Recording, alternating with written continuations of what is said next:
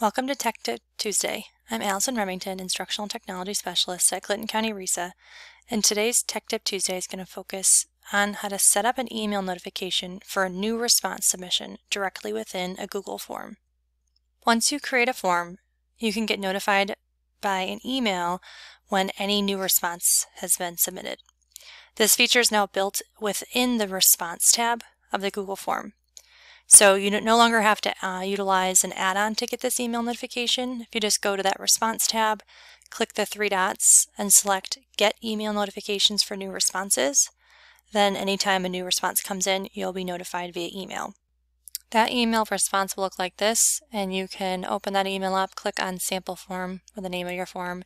It'll take you directly to your form, or if you click on the View Summary piece, then it'll take you directly to that response that was recorded, which is why you got that email.